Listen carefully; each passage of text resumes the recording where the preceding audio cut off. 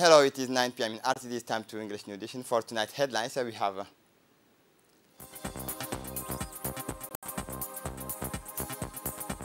the Minister of Foreign Affairs takes talk during a press conference.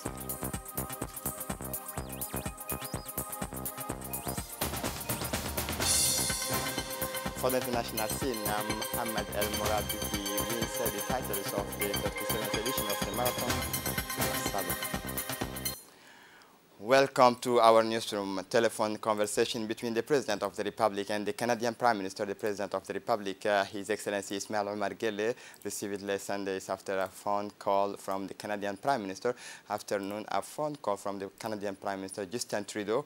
The bilateral relations and the ways and means to increase the level of exchanges and cooperation between the two countries and the two peoples were discussed during this meeting.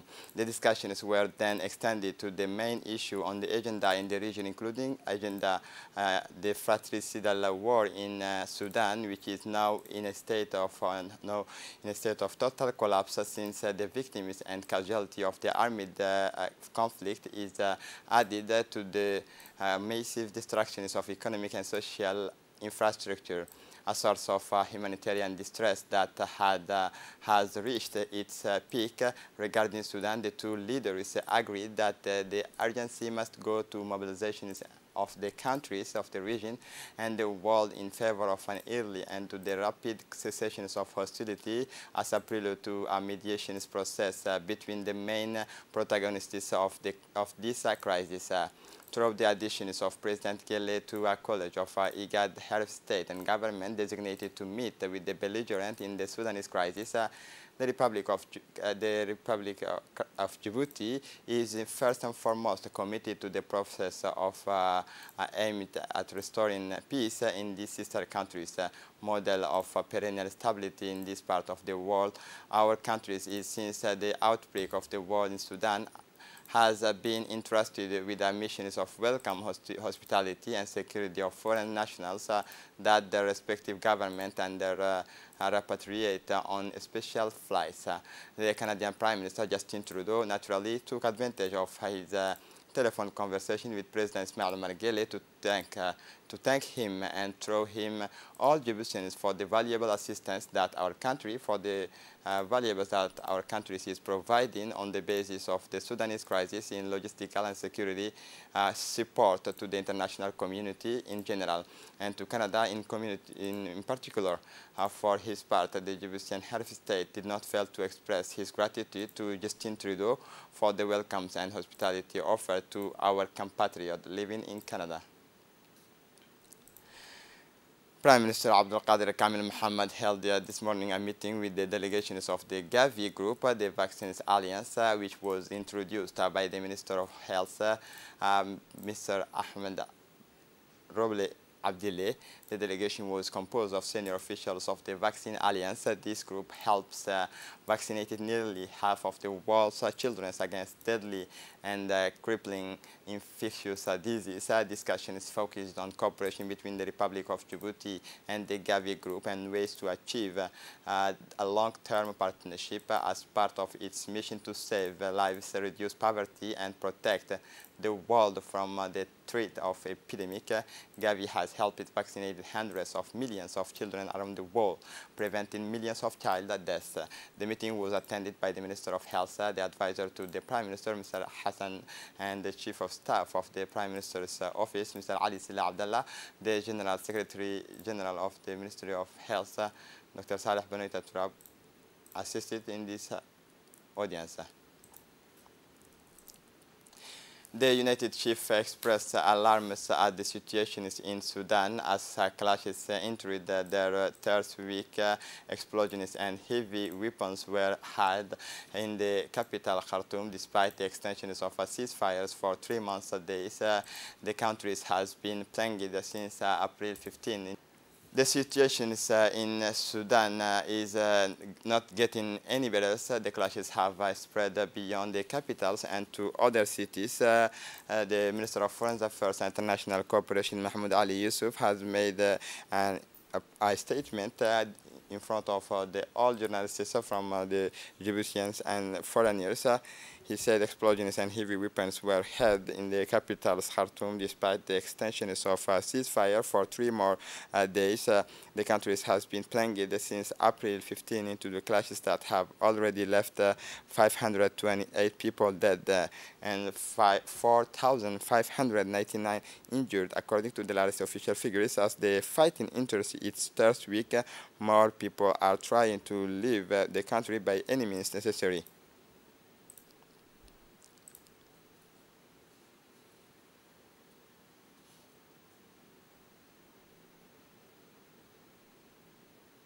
Mahmoud Ali Yusuf spoke to the national and foreign presses, including the 2 channels of Al Jazeera, and he said that those more people are trying to leave the countries by any means necessary. Those who are able to do so are leaving the countries. According to the United Nations, more than 15,000 refugees have gone to neighboring countries. Sudanese partners are organizing the evacuations of foreigners and more of them moving to the places deemed safer. Following the recent event, the Minister of Interior, Said Nuh Hassan, made a statement today in the late morning to make to the population the directives taken by the government. These large-scale operations has resulted in the apprehensions of about 3,000 people. The objective of this mission was to apprehend illegal immigrants and to secure the areas created by these individuals. The operations was carried out until the end of the morning, and all the people apprehended in the framework of this operation were taken to the refoulement centers of Neged. In the same vein, the Minister of Interior cherished the measures taken by the government to address these problems related to irregular migration. This large-scale operation has resulted in the apprehensions, and the objective of this mission was to apprehend illegal immigrants and to secure the areas created by these individuals. The operations was carried out until the end of the morning, and all the people who apprehended in the framework of this operation were taken to the center of Neged.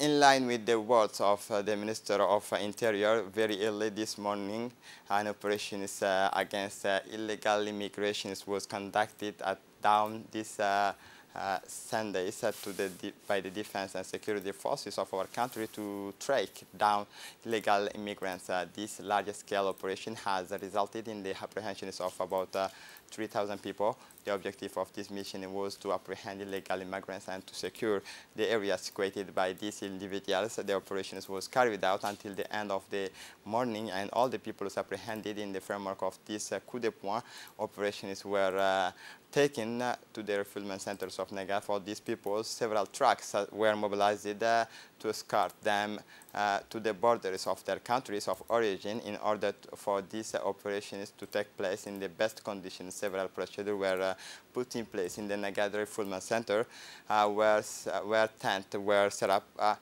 and the necessary first medical care was provided. This successful operation is the result of several high-level consultation meetings between the Minister of Interior and his counterpart of the defense with the top brasses of the defense and security forces of our country. It should be noted that these large-scale operations will continue in order to eradicate the scourges of illegal immigrations and crimes in our country.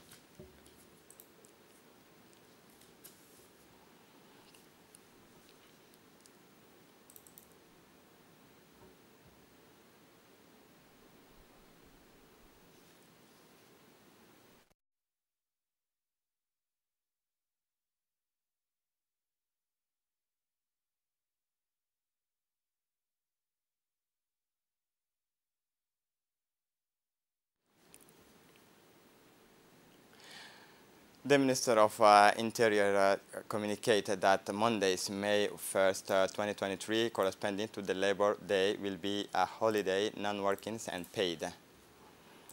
On the occasions of the celebrations of the World Labor Day, the Minister of Labor in charge of formalization and social protection, Omar Abdi Said, made a statement in which he wished all workers, he wished a happy Labor Day. The Republic of Djibouti celebrate on this 1st May 2023, following the example of other nations of the world, the Labor Day. I take this opportunity to wish all workers, both public and private, all sectors of activity. I take this opportunity to wish an excellent holiday. This holiday gives us the opportunity to appreciate how far we have come in promoting decent work and social justice in spite of the COVID-19 pandemic that has shaken the world of work. Fortunately, the national response has been organized to meet the challenges under the very high President of the Republic, His Excellency Ismail Omar Guelleh, whose selflessness and far-sightedness and combined with his determinations have made it possible to limit and shorten the harmful effects of this pandemic on the economic and social levels, as it was the case in many countries. In addition, it is necessary to note that we are in phase of progressive revivals of the national economy, raising new hopes on national economy and creations of new jobs and working conditions by ricochet hope of improvement of the social well-being of our fellow citizens. More than ever, we must remain mobilized in the face of the changes that are impacting the world of work to turn them into the real opportunities as it's traditionally the case. This day dedicated to you remains symbolic, but it is also and above all for the governments a day of its social partners an opportunity to look back on the evolutions, on the evolutions of industrial relations over the past years. The government's priorities remains employment, and these issues is integrated into all the government actions taken by the government in the field of employment. Many initiatives have been undertaken by my department. In the second part of his speech, the Minister of Labor spoke about the theme of training, social protection, and dialogue with the social partners. The reforms of administration initiated several years ago is still in progress. The SECRA is continuing to modernize the texts, implementing the Code of Ethics for public servants. The elaborations of the new General Studies of Civil Servant has just entered its completion phase. In the file of permanent training, INAP has established itself as a key training providers capable of designing and training providers carrying out tailor-made training actions for state and for the agents of state, the local authorities, and to deploy an active pedagogy in the area of social protections by the CNSS through the Universal Health Insurance has consolidated its experience and is injecting more solidarity and equity into the care. Another major factor, a hospital with the capacity of 220 beds and technical platforms particularly developed to the extent of the role and missions of the CNSS. This is to improve access and quality of specialized care services, allowing an optimal and efficient functioning of the country's health structure will be built by the next years. The general objectives of this complex is to support government's effort to address the growing burden of communicable and non-communicable disease that affects the country's social well-being and economic productivity of the countries by improving access to quality and affordable health services for the entire Djibouti's populations while promoting inclusion and gender equality.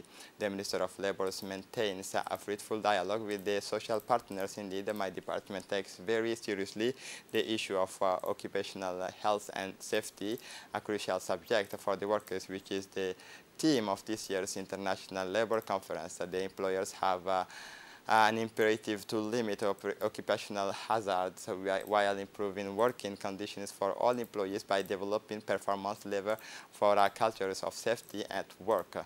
In this perspective, a strategy by formulated the profiles of the OHS by the Republic of Djibouti is in gestation to fight against all forms of precariousness of workers.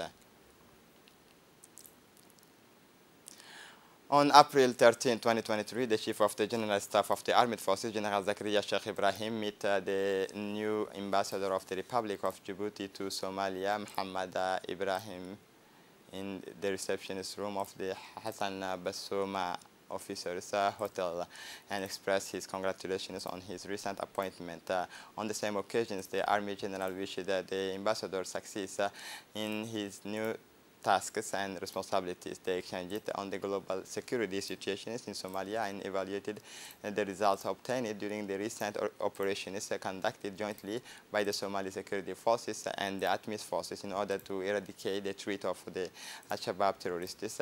Same day, the Chief of the General Staff of the Armed Forces received the Army of the Federal Republic of Somalia, Mr. Salad Ali Jelle, in the same room. This is the first meeting room between the two personalities who have discussed together during this interview the role that Djibouti contingent deployed in the regions of Hiran and Galmudug in the efforts to maintain peace in Somalia. Also, although significant progress has been made, they stressed the importance of remaining vigilant to the threat both in Somalia but also in the entire region. In this regard, the discussion is also focused on future operations that will be conducted jointly within and outside of ATMIS to eradicate the residues of terrorist criminals.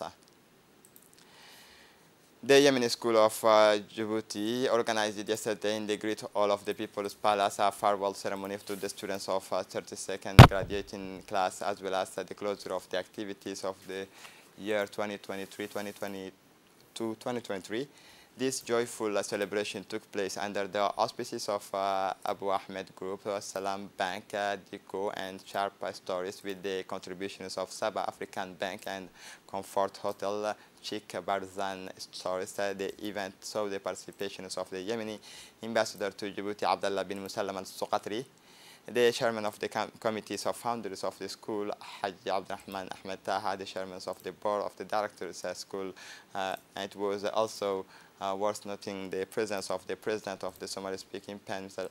Ismail Hussein Tani, representative of the Ministry of National Education and Vocational Training, in addition to the director of private Arabic schools, representative of sponsor faculties, members of and hundreds of students of this educational building, which contribute significantly to the effort of teaching and disseminations of the Arabic language in Djibouti. Participants in the event also followed with visual presentations briefly highlighting the various academic activities carried out by the students through the 2022-2023 academic year. During these annual celebrations, the school honored members of the administrative and educational committee in recognition of their effort and effective role in promoting the educational process at the school, in addition to honoring the graduate 47 students with certificate of appreciations and mementos. In this annual celebration, the school honored the members of the administrative and educational bodies in recognition of their effort. For his part, the chairman of the committee of founders, Abu Ahmed Abdurrahman Ahmed Taha, schools delivered a speech at the farewell ceremony for the students of the 32nd graduating class, in which he emphasized the leading role played by the Yemeni school, which it has become a building or scientific beacon. He congratulated the graduating students who successfully completed their high school educations. He also affirmed the commitment of the members of the founder committee and the board of directors of the school to exert maximum effort so that this school continues to build people and complete the marches of goodness, giving, and excellences. For the international scene, sports 37th editions of the Marathon of the Sable, Mohamed El Morabiti wins the title. The Moroccan Mohamed El Morabiti won the titles of the 32nd edition of the Marathon des Sables after his victory in the fifth stages that connected Dade to Corsi Dial Zayed over a distance of 42.2 kilometers. El Morabiti won these stages after covering the distances in 3 hours, 18 minutes and 34 seconds, followed by Aziz Yachou, while the French Vasily Courier came third, 3 hours, 35 minutes and 54 5 seconds.